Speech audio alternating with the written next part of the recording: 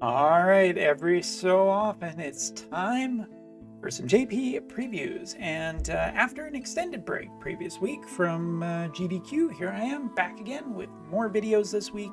And there's a lot of stuff I want to do this week. Just as a little bit of a brief introduction, some of the things I'm working on right now. I'm working on a guide for building the elements over the next 3 months. What vision cards, characters, equipment, and so on and so forth you should be building if you're looking to do a specific element for the future, making that element your mastery. Now, obviously, I don't have everything, and I don't have everything perfected, but working on it. So yeah, as well as a few other things that I want to get done. But today we are here to be talking about Resnick and a brand new character to the JP side. Unfortunately, this is a pretty early thing because as I am just about to reload and live pre-recorded as I am recording this. Check.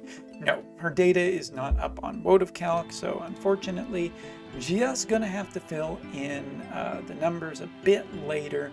But I have enough details at this point that I'm willing to make a pretty sound review about this character. I've already tested her a little bit.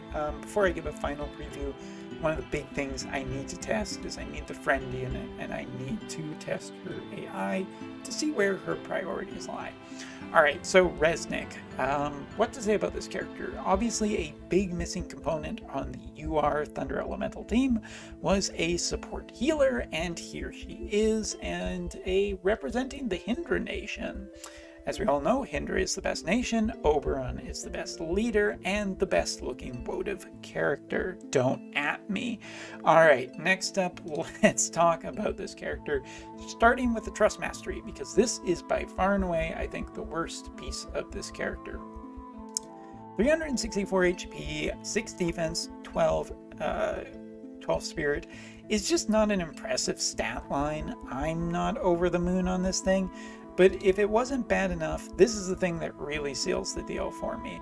This 3-turn ability to increase resistance of all attacks with allies within range. Obvious benefits here, it's not centered around the character, meaning that you can cast it, ahead of the character towards units that you want to support. That's great. It's a 3-turn bonus, that's fine.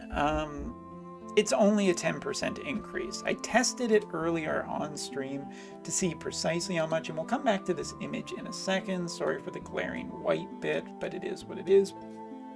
You can see the before and after with 9S here, which was the unit I was testing on. The TMR ability gave a 10% boost. I have to say, this is incredibly underwhelming. Given some of the TMRs we've seen lately, I know they're on limited units, and I know they're trying to make a case that limited units are better, but maybe a little bit too hard they pushed in that direction. This TMR doesn't feel that great. I don't see my using it that often. It's probably in some conditions good, but maybe it would have been better if it had been a little more specialized. I don't know. And only a single use. I just don't think this TMR is that good. Alright, next up, talking about this unit, Limit Burst. Did get to test this Limit Burst out earlier today, which I am very, very happy to do, because that was one of the questions. It is a healing Limit Burst, so how good of a healing Limit Burst it is rather important, but just by skimmed right by it. Basically recovers HP of allies within range. From what I could tell with her, seemed to be about 7,000 of an HP heal, which is a fine, decent amount. It's a little lower than I thought it was going to be. The new weapon that came out today, the new piece of magic equipment, is in fact a healing bonus up staff. So I was kind of expecting her healing to be a little bit stronger than that. Also, releases all weakness for attack for 3 turns and magic power, so basically it's a kind of dispel feature. I think on stream I got it backwards and thought it was a buff. It's not a buff. It's fine. It's a cleansing limit burst and a healing limit burst. The only thing I really think, though, is that the healing power wasn't as impressive as I thought, especially for a level 120 friend unit. I think given that we're starting to see units that are crossing the 10,000 HP threshold, I really thought that this unit would do that as well, and that wasn't the case. So Resnick, in terms of her limit burst, is, you know, on par with other healers, but I was kind of hoping to one-up. Alright, taking a look at her, we'll bring back up this image because it also has her stats in the bottom left corner here. This is on a purely Thunder Elemental team, so I noted that her magic could get upwards of 1500 on a purely magic team. Not sure if you necessarily want to do that, because again, at this point, haven't tested her AI too much. Don't know if she's really going to be all in on attacking other units. But Thief really gives her a high amount of speed, as you can see. Based on that Thunder team, she had over a 100 speed. None of her equipment was contributing to that, so she is just a pretty naturally fast character, and that does come from the fact Thief's knowledge gives her speed up and move up. Other than that, she has Steel Heart, increase avoidance, have target CT, hit rate down. So her Thief is really a lot of support, and it has, if nothing else, the support skill of getting higher movement and higher speed is definitely going to be used. As for the rest of them, certain situations I could see you potentially equipping Thief, but only for its support abilities. As for Arithmetician, she has the healing abilities, both the single target healing as well as the AoE healing. That's good since she's probably going to be a little more towards the healing side. She also, of course, has the counter from Arithmetician. She has the CT average ability, and she has level 4 Thundara. So she did get the big AoE attack, which is nice. Interestingly, and she got the large AoE Don't Act. I mean, it's mostly healing, some damage. It didn't really go, if I was to say, it didn't go super hard towards the, what am I thinking of? The, oh damn it, this escaped me for a second, but I'll get it. She didn't go super hard support or damage. I think she's right down the middle, so that's actually a nice little balance for her. Now, providing her AI does what I want, it will be fine. Now, as for her main job, Devout, yeah, I double-checked that one before I said that. She does have the support, defense, and spirit up with magic power down. That is being run on the current version that you can see of the character. So she is losing 20% of her magic power, but she still has a pretty high magic stat anyway, and a pretty good amount of defense and spirit, with the equipment focused more towards here, her having a better defense than a magic defense. Alright, in the sub part of her job, she has Law of Disaster, which increases attack and slashing resistance, as well as a healing spell. Probably totally worth it. As a matter of fact, you know what, I'll just call it.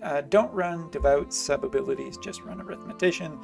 That seems very good. Other than that, her Devout is pretty much what you expect. The healing ability, the recover HP and increase attack, magic power, and quickness for 3-turn ability. The defense and mental improvement for 3 turns, and improvement of healing for 3 turns. The sleep explosion ability, one of my favorites, and increase a lightning attribute attack on a unit for 3 turns. Honestly, all in all, not bad. Taking a look at what she gets into her EX, however, her support for Devout, does get improved to have some range attack resistance on it. Okay. The new job level 25 skill is establish a barrier to reduce physical damage to all others than yourself 3 times. Make it harder for yourself to be targeted by enemies. So pretty interesting if I'm reading this. So basically, it does give a barrier to an ally. That's a great support skill and very useful. Is only physical though, so it isn't protecting against magic. That's a little bit scary. And the hatred decrease on this unit is probably really good and will probably be really useful. Other than that, the thunder or increased resistance to lightning attribute attacks, weakness resistance single attack allies for 3 turns, shortens the activation of own abilities for 3 turns. That's the one that gets upgraded, and the only thing it gets upgraded with is a range increase, which is still fine. Being able to support from a further distance away is a good skill to have. But my overall impression thus far of Resnick is just, wow, is she okay? She is the most okay unit I've ever seen. I mean, I know they're trying to make us feel that limiteds are the only way to go, and that's definitely the way I feel looking at this unit, and I'm not super excited about that, but the TMR here is just not that... The TMR I consider to be pretty bad for, you know, raising a level 99 unit. The limit burst is, you know, it's on par with her other healing allies, so sure, lightning needs it. I don't think that's any problem whatsoever. In terms of what her kit is, it looks really solid, with Arithmetician providing her offensive and healing capabilities, both AoE and single target, while Thief provides her with a speed bonus, and Devout provides an extra attack and a fair amount of supports. She's a very well-rounded character, which I would expect no less from. It's just, right now, definitely maybe a little bit hard to afford for JP players who have focused so much on other characters lately. And the other thing is, as a level, or as a 90 cost character, she's not limited, so eventually you can get this character much easier. Now, if for whatever reason someone from Gumi is watching this video, hello. Second of all, don't stop 90 cost characters just because they are, you know, not major pull ones. I mean, you've already done enough of those banners. We really need more 90 cost characters, A, for limited guild wars, and B, just because the pool is pretty pathetic at this point for long-term players, you know, especially mid-tier players, or mid-payer players, I guess I should say. The thing is just, there really hasn't been anything else since Farm on the Japanese side, and that is just, people are running out of stuff. So make some more 90 cost characters, you know, release multiple of them at once, even if you have to. If you want to get to more limited banners, fine, I guess, but you know, we need some more 90 cost characters. So I'm really happy to see this character. Probably even just deep down happy to see that she's the most, you know, she's a well-rounded character and everything like that, and I look forward to getting her in the future. She's not a priority, but she is incredibly valuable towards the lightning element. So good character. Just want to see her AI to see, and percentages on Wotv calc in case there's anything really surprising here. But yeah, nice character. Really happy with her. And just to show off those stats one more time, maintaining a pretty high magic and HP stat, all things considered. So yeah, hope you found this video helpful. Hope you found it interesting, and see you all next time.